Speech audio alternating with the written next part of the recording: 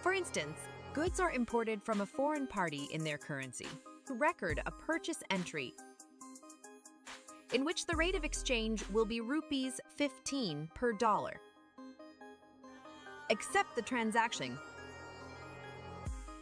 Now in a payment entry, select the bank account.